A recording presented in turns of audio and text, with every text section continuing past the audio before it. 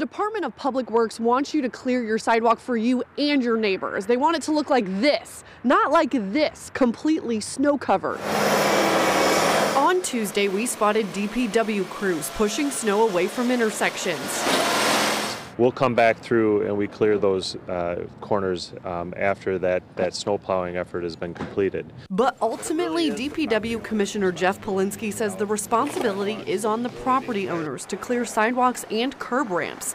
He says it's for your own safety, but also for your older neighbors and those with disabilities. The snow and the ice present great safety risks for us and many hazards.